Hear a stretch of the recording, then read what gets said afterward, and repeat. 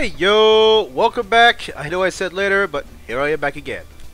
So, for the Von Grey tutorial. Von Grey is a bit more complex, and I'll show you why right now. The Sacred Lion, well, you're seeing it in front of you, but that's how he's supposed to look. Okay, fair enough. Von Grey, however, I would invite you to look at those arms of his. There are no arms in this game that are near looking like that. It's impossible. We have the body, you have the head, legs we can do, arms we can do, but not those shoulders. So, surprisingly, we're still going to have one builder part left, but that's about it. So I will invite you all to the paint real quick so that we can get ready for the spec. 7 colors all in all. You will need yourself a black, a pure black, every value is at zeros. You will need yourself the same white that we used for the Sacred Lion. We're speaking 94 brightness, 238 for green, red, and blue. I know I inverted so many orders. My apologies, guys. You will need yourself a gray. Fairly light. We're speaking 68 brightness, 155 red, 163 green, and 172 blue. You'll need yourself a darker shade of gray. That's for the fins usually, like the thrusters, whatnot you'll see on the body. Trust me. 40 brightness, 85 red, 90 green, and 100%, well, 100%, 100 blue. My bad. Bad habits coming back to me. You'll need yourself a red, orange-ish type of hue. We'll be using that for the body mostly, but still. 79 brightness, 200 red, 57 green, and 41 blue. You'll need a dirty yellow. That was going to be used for the fins at the back. It's supposed to be blackish. I had a hard time making it fit, so I figured, hey, I'll make a dirty yellow. 37 brightness, 94 red, 83 green, and 26 blue. Don't be afraid to pause the video to take those measurements and prepare that yourself. You'll need a bang up, really flaring up yellow. That's for the shoulder.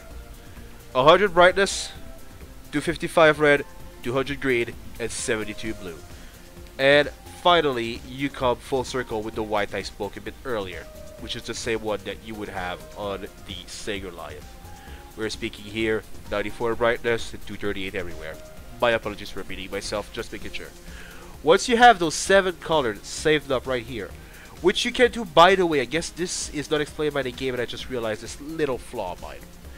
Usually you can save them right before, but if you're in this menu and you press triangle, you can actually save the color right there to use on the fly, and it's also saving the amount of gloss, metallic, washing, hairbrush chipping, the whole 9 yard is saved. Anyhow, let's go to assembly and make this bad boy. This protagonist suit, by the way, has me hyped for Super Robot War V. Look at this thing. You might not know it, but the gun that's sort of coming out of his back, I would compare that thing in power from what the little we've seen to a Metal Gear Ray. Like, big gun. Big damage. Anyhow, I'm just speaking out of term here. I do not know what type of melee he uses. Every video that is showcasing this guy literally never show him doing melee. However, as far as the ranged combat goes, we actually have an option here, and that would be a boxy type of rifle. It's supposed to have a burst fire, so with those limitations, I came to the conclusion that the master grade B-shot rifle from the Suzabi will suit it better. I don't have the DLC, maybe the DLC will give you a better part for this. I'm not there yet. Head. We are going to keep actually the same Akatsuki head. That was working just fine. Body. That's where it changes a bit. We'll be moving to a master grade Blitz Gundam body. The arms are going to be a master grade variation of the Stargazer. By the by, just a little side note here. The shield that we had equipped on the Sacred Lion can stay there if you want, once again for added my apologies, for added specs. Can be defense, a shield can give you option DPS. It's just really adding to your mech. So keep it there if you want. I'm not judging anybody here. The highest difficulty is highest difficulty. Moving down to the leg. Gundam Virtue is what I would go with. Backpack wise, now this is a bit catchy. Once again, I don't have anything close to this guy. So if I can invite you to look at the picture real quick, you have his cylinder and the gun coming out of it. That's it. And the closest thing to that I've managed to find happens to be the heavyarm Gundam backpack, which gives you the cylinder and, well, the cannon, or in this case the literal Gatling gun. So hope you don't mind Gatlings, guys. They're fun. We're gonna unequip every freaking builder parts because none of them are coming back. This is gonna be a completely new set, and it's a lot more bombastic. Trust me on this one. As far as one-on-one boss fight goes, you're gonna be hard hitting. So, building parts. My apologies, I need to scroll up the tutorial I created. Technical difficulties. Alright, we're ready. The first thing first, we're speaking about the missile pods going on both arms. And both arms are going to come off. Well, no. Actually, now that I think about it, it's the only one time it's going to come back. So, head, body, both arms. Missile pod. You will want this piece at positioning X68. You will want Y at 87. And lastly, you'll want the Z positioning at 12. This brings us to the rotation at -5 for X. You want yourself a 10 point in Y. And finally, Z goes up to 14. The scaling here is going to be at 300. And you will need, obviously because it's hovering in midair, press R1 2 times and you get yourself to the good spot. Now, this is going to be a part that's going to be coming back 4 times in a row. For the left arm and for the right arm, separately. You'll need the 6-tube missile pod. So, for the first one out of 4, you will need X at 99. You will need -35 for Y. You will need yourself a -3 for Z. Moving on to a rotation, -2 for X, 2 for Y, Z remains neutral, and then you scale this thing down to 110. And this scaling will be repeated for all 4 parts, by the way. So, that's the first one done. Moving to the second one, still on the left arm. Stay with me, guys, we're almost there, I swear. So, with this guy, positioning changes a bit due to it being under it. So, X at 99. You'll need Y at -300. And lastly, you'll need Z at 94. Almost there. Bingo. Rotation, X 44. Y at 2. Leave Z neutral, please, and then scale it down once again to 110. Now, if you're wondering what we've been building by making those awkward positioning whatnot, well, I'll pop out the plans again for the Van Gray. I would invite you to look right in between the body and the outer shoulder. Both parts are angled but crashing into one another, it being a missile bay if the videos are anything to go by. So that's basically what we've recreated as best as I could. So, moving on to the right shoulder. Once again, we're going to be moving to a 6-tube missile pod. Left arm, right arm, bingo. So that scale is going to be X84. You want to move at -30 for Y, and Z is going to be at -25. Rotation. -5 for X. You want 4 for Y. And you'll want -7 for Z. Once again, 110 for the scaling. Almost had it. There we go. And the last missile pod. Right arm still. is gonna be at x80, y minus 300, and z 100. So let's go with that.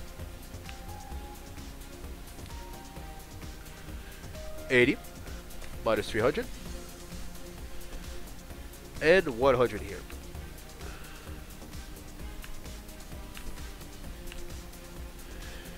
Rotation minus 47 for x. You will want yourself a minus, no, not minus, we're moving to 5 here, and then you scale it down, my bad. And that's it. As far as the base look go, without painting, you're done. You still have one option, so build what you will with it. There's a bunch of options available to you. If you have it, I don't, I'm still working on updating that ability. The body of the heavy arm will give you a skill that will really make this unit shine. And that skill is all open attack, or something of the sort. I probably skipped it like an idiot. Yeah, I skipped it. Well, it's the heavy arm units. Actually, this is why I don't see it. There we go. Full open attack. If you equip yourself the Gundam heavy arm Endless Waltz body, you'll be able to learn that, and it actually makes you shoot every missile you have. And so far, that's 6 pieces with missile.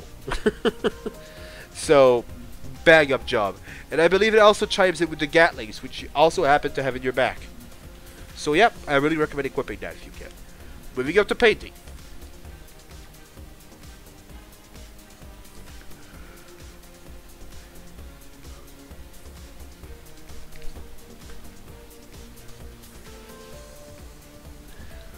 If anybody forgot what the colors were for the painting, I suggest you go back to the start of the video and pause it as you just take them down. Otherwise, we'll be starting right now. So, as far as all the caution mark goes for this guy, everything is going to be a bright red, which is shown on the third row, first selection. Boom, boom, boom. Caution mark for this, bright red as well. That's what you want. So, that was easy and completely out of the way. Let's move down to the weapon. I don't know what melee weapon he uses, so I'll leave it there for now. This thing, I am pretty damn sure, is pure black. Except for the... no, pure black. Everything pure black. Screw it all. Boop, boop, boop, boop, boop, boop. I will leave the caution mark as is. Sort of makes sense to me. It's cosmetic, so. The head. You want yourself a black, black, gray, gray, darker gray, gray. So let's go with that. Black, black, gray, gray. Darker gray. And back to gray. There we go, the head's done. Moving down to the body. You want black. Black. You want gray. You want 3 darker gray. And I'm pretty sure I skipped the red right there. Bingo. Bye-bye, dudes. That's supposed to be red. Actually, there's no darker gray. There's only red. That's my fuck up, guys. Sorry. So, we're down with the body, moving to the arms and all of its builder parts. The arm's actually simple. By himself, it's a bunch of black. So, black, gray, gray, black, black, black. The glowing color is up to you. I would put the same red, however, just to be consistent. The optional parts, yeah, you'll see. We'll go with the black. You chime that up with a gray. No, not with gray, my bad. We're trying this in with a dirty yellow. And this is white. Dirty yellows for the thruster fin you would usually have when it's moving and not roasting your equipment, but that's the best I can do right now. Next, for the 4 missile pod, that's actually you're just gonna copy the same pattern 4 times. You want this to be black. You want this to be yellow. And then back to black. Repeat that 4 times, and you're set for the option parts on the arm.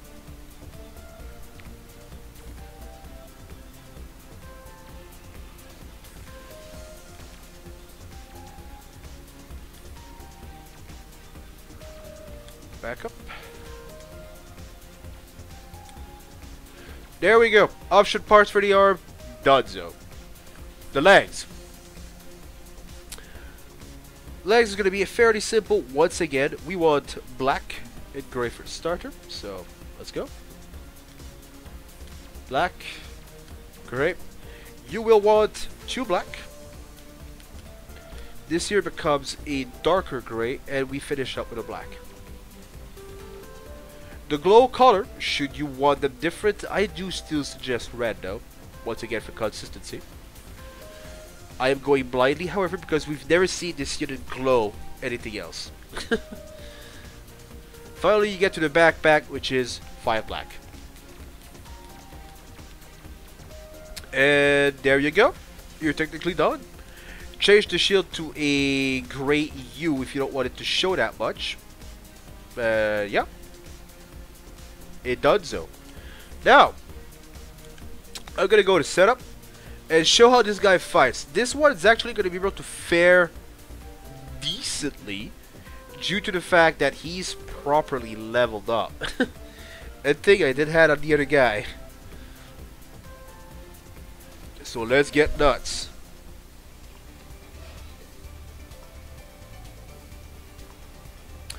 So arena counter. And with this guy, I am actually not afraid to go toe to toe with the 2 top mech I'll see at the top. Unless it's that bondage purple dude I've been introduced to by a dear friend of mine now. That thing murders you. Whatever you do, it has studs and ults to keep you there for the week. And then some. Connecting. Connecting. One day. Soon, maybe.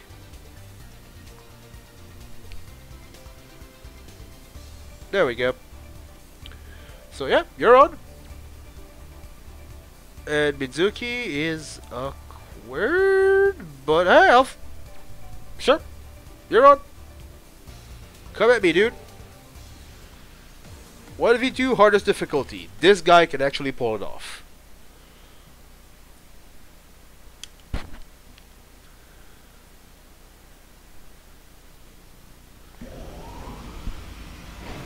If you guys want to compare real quick, I really like what I did.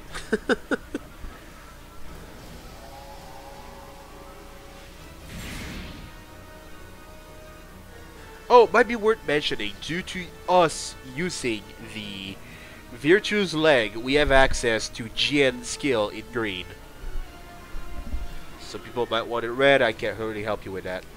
Anywho, back on topic. Let's get nuts a bit. So, there's a... Oh wow, I forgot to equip my weapons. This is gonna be so bad once again. Usually you would be able to use the 6-tube cylinder to completely disarm somebody. No question asked, they would be able to do anything. Actually, you know what? I want this to be a proper show-off. This is a travesty right now. Allow me to retire. Load up the one with all of its skill, because yes, obviously I would have a save with this guy. It's literally going to take me a few seconds, and revenge shall be ours. I am not taking this lying down.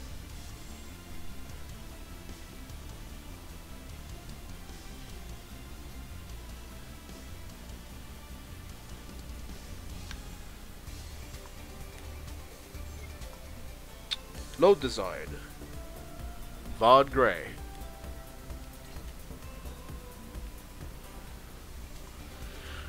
Alright, you derps, show me what you got.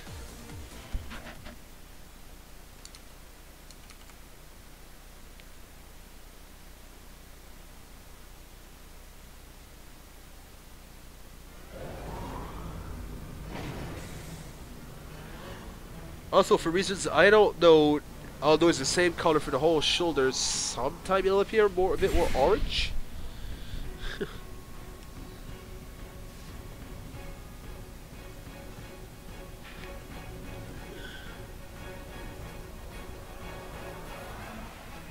Alright!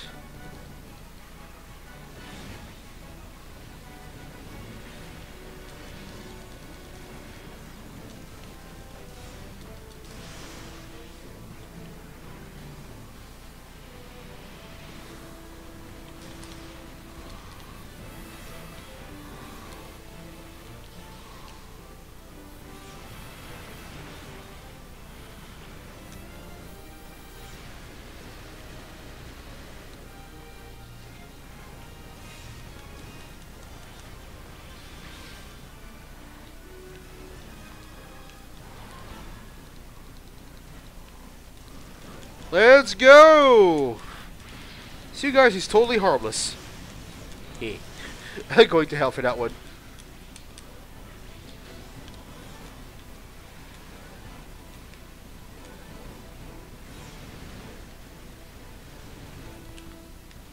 And one down. Also, if anyone's wondering what type of build I am rocking on this guy right now, this build is made to support EX skill as the best you can, followed by option DPS. Generally, those two together allow you to have complete field dominance as far as I am concerned with this game. Nothing can challenge you. Of course, there are more optimal choice of optional weaponry, and of course of EX skill, but it is what I rock. As for the burst, I went with Transam, or rather Quantum Burst in this case, which leaves you with the effect of Transam afterward if you move. So, this ends the demonstration. Done. Whoops, he got his leg back. My apologies. This will go for a few more seconds as I just finished to completely obliterate the opposition.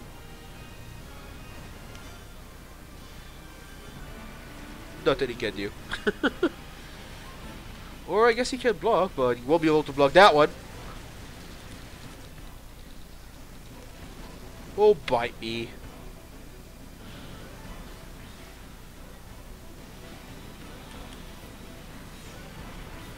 And we are done. People, that was Vanguard.